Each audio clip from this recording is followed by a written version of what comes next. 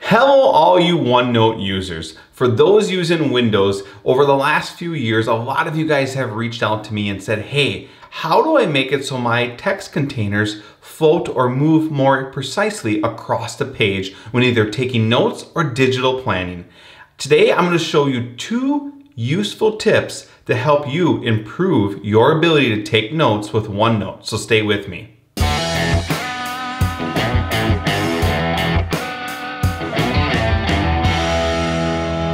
Well, for those of you that are new, I'm Brandon Bohndorfer and welcome to our channel. I am the creator and founder of the Key to Success Planning System. We created a digital planner that'll help you grow professionally. So if you're daily planning on paper or want to improve your digital planning efforts, by all means subscribe to our channel. In addition, we offer a lot of free content on technology and different tips and reviews. So by all means, like this channel and follow us for more. But today, guys, we're going to talk about something that we discovered. I was on a call this morning with a guy named Corey, and I am someone that uses Windows, I use Mac, and I use OneNote for all my digital planning.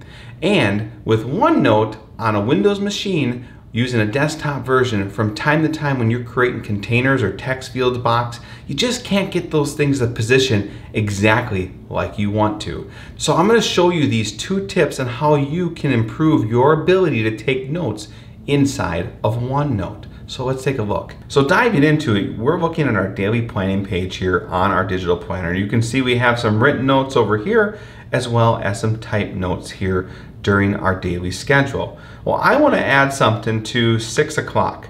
And you can see I clicked on 6 o'clock, but my cursor was a little off. I'm going to go ahead and type in meeting with Tom. Now, if I go over top the container, I can move that. And you can see it moves like it is.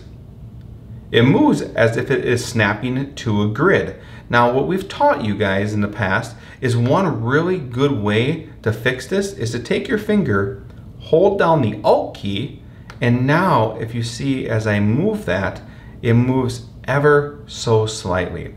So this also works really good if you're taking notes. So jumping over to the notes section here, you can see my cursor didn't align where I typed, and I'm going to go ahead and write Tom likes fishing on the dock. He has a bass boat from Bass Pro.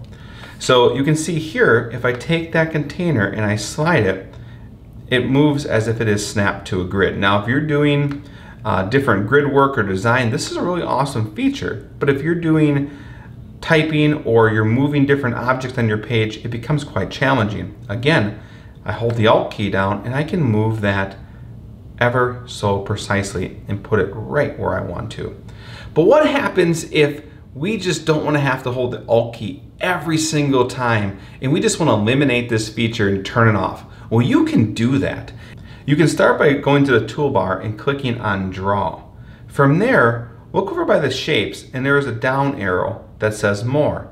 You click on that and a pop-up field shows. And you can see right here it says Snap to Grid. By clicking on that, we're essentially turning that off.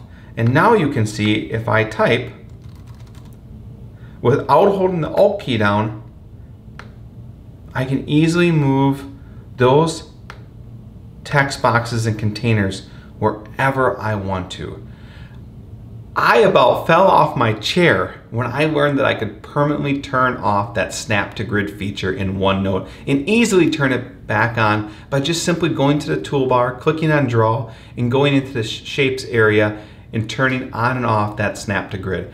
Guys, this is going to be a huge productivity tool for you if you're doing digital planning. So by all means, go ahead, jump on your machine and do it, and I'll see you guys in the next video. And for those of you that found this information helpful, please hit the like button, subscribe to our page, and invite more people to learn about this awesome tool. I'm Brandon Bohndorfer, and I'll see you guys again.